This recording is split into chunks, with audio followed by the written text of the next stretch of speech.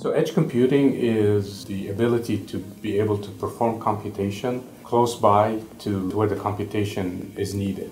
And that's why it's called edge, because we think of computer systems and computing infrastructure as users are at the extreme edge of it, the people actually that need the computation. The latency pipeline between sensing and actuation. And that is perhaps the most important reason why when you have these sensors, there's a necessity to think about a paradigm shift from sending all the bits to the cloud.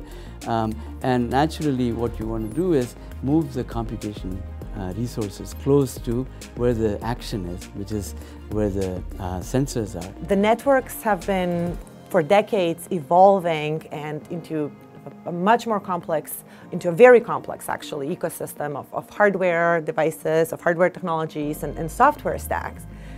And their primary goal has been about connectivity. Better connectivity, more scalable connectivity, more efficient connectivity.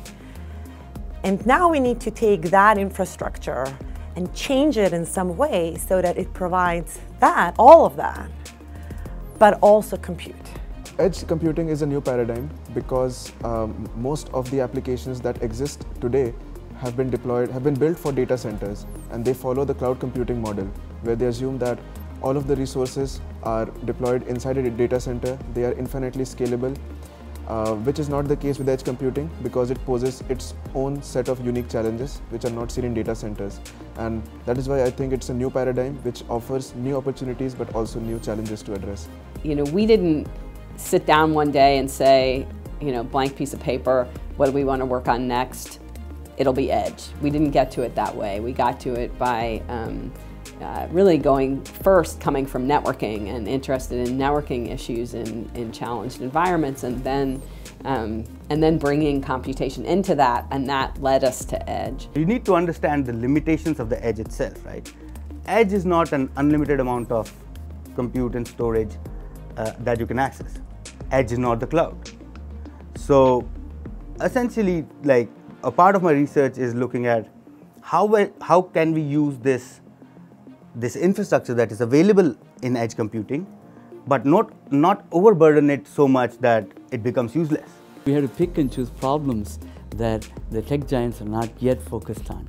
And in some sense, given the progression of applications and the sensor technology and 5G, the edge computing is going to become the next disruptive technology. The problems that we ask when we think about edge in our group, we're really thinking about the edge as the access point, the first access point of the network that's basically a hop away from the devices. We have strengths in networking and in systems, and those are long-standing, and so edge as a new example of a place where both networking considerations are important and there are a whole set of important systems considerations. In that way, it makes sense that we would wind up with a collection of people who are looking at these problems from a number of different angles.